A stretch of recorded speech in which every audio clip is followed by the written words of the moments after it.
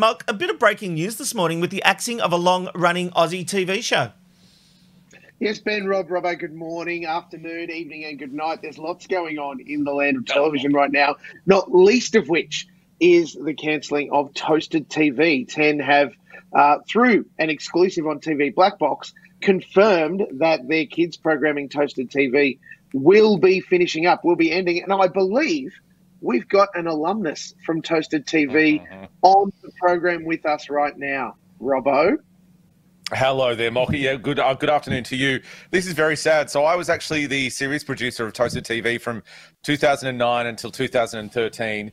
Easily some of the best years of my life. We went around the country, went overseas. Obviously, in the later years, you know, the show changed kind of formats. But it was really a fantastic show when a lot of other people weren't doing that kind of crazy humor. We used to call it, a variety show for kids. We had many different characters. It was so much fun. It was like a fast forward cross with a Tonight Show cross with a cartoon show.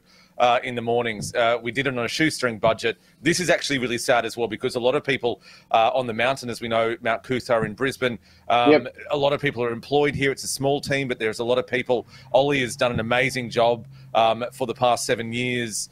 We had Seamus Kellen, a lot of other people, but it's really sad to see this go. And I know it's just a kids show, but it's another nail in the coffin of Australian productions. Do you think, Molk, it's just every single time we just get one more knocked off the perch?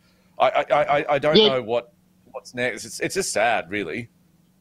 It really is, Robbo, and this off the back of the fact that Free TV, the organisation that represent commercial television, essentially purporting and asking the government for them to drop quotas altogether, which would mean that there wouldn't be any motivation for them to do a Toasted TV or any of its precursor television that we, grew up on ostensibly. It's really sad, but if there were no quotas, Australian networks would drop kids programming like a hot potato.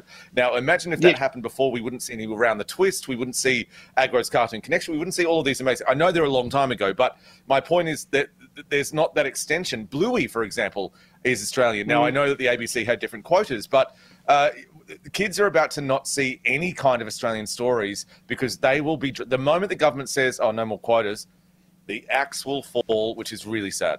It's a Ben, Rob and Robbo, Ben, Rob and Robbo.